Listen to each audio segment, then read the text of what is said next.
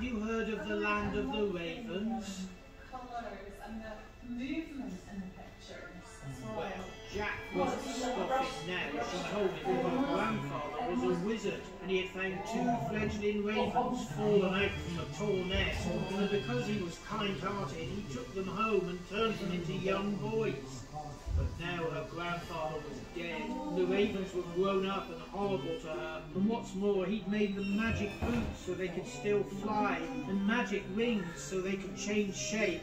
And if Jack could help her, they could get away across the mountains to her mother's land like she'd always dreamed and be safe.